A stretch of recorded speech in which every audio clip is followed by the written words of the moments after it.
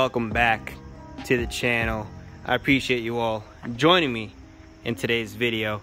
And as you guys can see, we have my 2018 Ford F-150 XL. If you're not impaired of the vision, you can see that we have some different color schemes going on over here. That's because we have some cheetah wrap sandstone, I believe is the name of the color, on this side, and then we have obviously the factory Oxford white chilling on the front.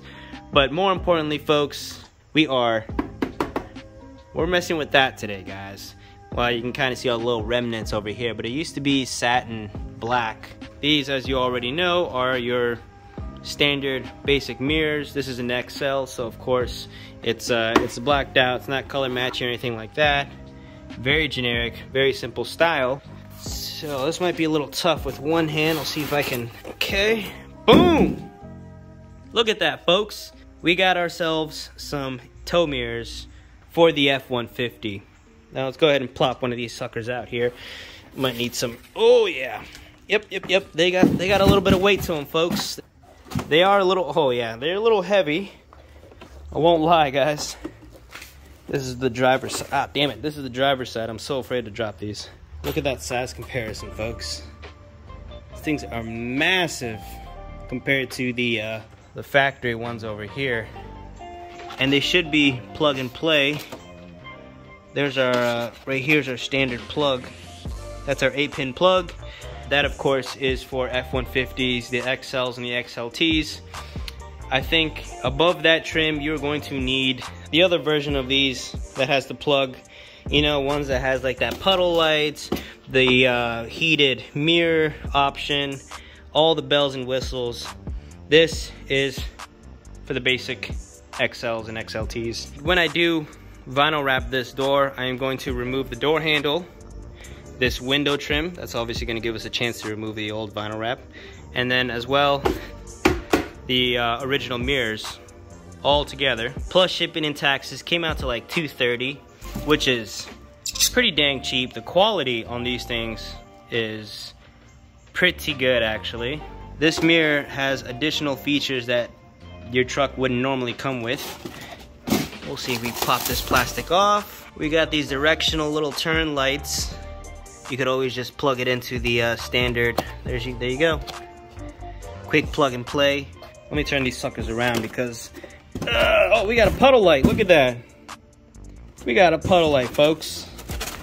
Not only that, but we also got outside turn signals. So these things, let me just say, those are like the fully loaded mirrors that you can get. And this is the base mirror. Apart from just being able to adjust these from the inside, that's all it does, guys. So we'll see what else we have in the box.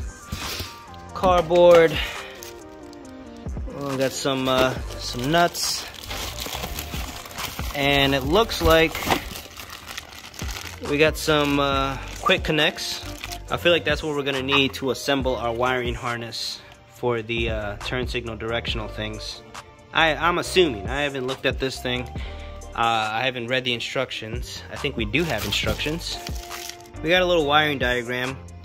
We got red is our little puddle lights. We got puddle LED, look at that, that's pretty dope. White is clearance lights, and then gray is spot auxiliary lights.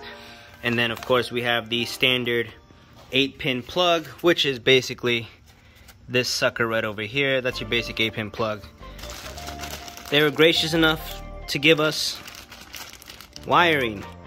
Very nice and easy to use. Let's move on to removal of your old lights. That is very simple. I know I kind of jumped the gun here, folks. This is how your truck would normally be. All you have to do is pry this bad boy out. All I did, I use my hands. Very easy to use. It's just these little pressure clips. Two pressure clips, really. That will expose your 8-pin connector right over here. And then we have one, two, three, 4 10 mil that needs to be removed, and then obviously unplug the 8-pin connector. It should just be like a little pressure clip here. There you go. Really easy. And then your mirror should come right out. But of course, You also need to remove your door card because we need to access the, well, I need to do it to remove the door handle for the vinyl wrap. But if you want to use those additional features, puddle lights, the little turn signal, all that good stuff, then you will have to remove the door card. But to remove the door card, fairly simple. You have this little cover over here, that's in here. You just gotta start from the top, pry out, and little clips on the top, clips at the bottom, that's it. That'll come right out. Then you have to remove this door handle cover. That's all it is, pressure clips, guys. I did it from the bottom. This is on this side, so that would go in through there. You would unclip it, pull out, that's it. Next up, we have one in there, 2, 3, 4, 5, and then 6. Oh, that's missing. Oh crap. And 7. Yep. And then you'll be able to pry out the door card, guys. All right, peeps, situation update. It's dark. I got the mirror out, and as you guys can tell, here's the old wrap. Now, this is a lesson for future me. I did all of this, guys. Not necessary. All this is covered up by the trim.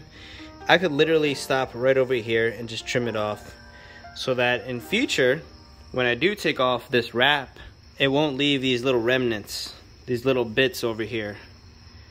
So that's just a little feature advice for myself. I have literally one more bolt, which is that guy in there, in order for me to remove the door handle. Door card is released. Passenger side mirror is released. And I believe, if I'm not mistaken, you're gonna have to tap into one of these wires, well actually multiple wires here, in order to use the functions. The puddle lights, the turn signal, whatever, you know, all this stuff, guys. It's gonna have to, I'm assuming these provided wires tap into these things. And I have this over here. These are T-splice wire connectors. A lot better than the quick connectors that they have, guys. Look at this. Look at that. We got the passenger side tow mirror installed.